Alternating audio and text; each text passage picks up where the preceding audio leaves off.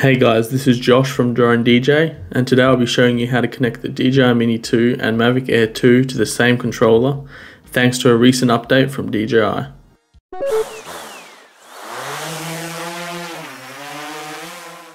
Before I jump into the tutorial, I just want to say this works with the Mini 2 and the Mavic Air 2's controller, as long as you have the latest firmware installed and the DJI Fly app updated to the latest version. For this video, I'll be using the Mavic Air 2's controller. As you can see, when I power on the drone and the controller, they connect to each other. To connect the Mini 2 to the controller, you first turn off the Mavic Air 2 and then power on the Mini 2 like you usually would. At the same time, go back to the main screen in the DJI Fly app. When the Mini 2 starts to flash yellow, you're ready to go. Now you want to hit the Connect Aircraft button, select Mini 2 from the list, and then hit the Camera View button. Then hit the three dots in the top right corner, go to the Control tab, and scroll down to the bottom where you'll see a Repair button. Before hitting it, go to the Mini 2 while it's still powered on and hold down the power button for 4 seconds until you hear a beep, and then hit the Repair button. Within a few seconds the drone will beep again and it's paired to the controller.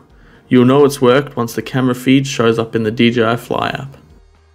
If you want to connect the controller back to the Mavic Air 2, you have to do it all over again. I will speed through this section as it's very similar to the previous, just with a different drone. First, power down the Mini 2 and go back to the main screen in the DJI Fly app. Then power on the Mavic Air 2 and wait until the lights flash yellow. Once they are, press the power button down for 4 seconds and wait for it to beep.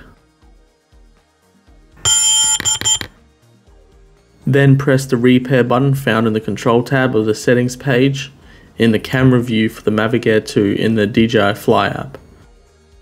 The drone and the controller should connect in a few seconds with the camera feed confirming this.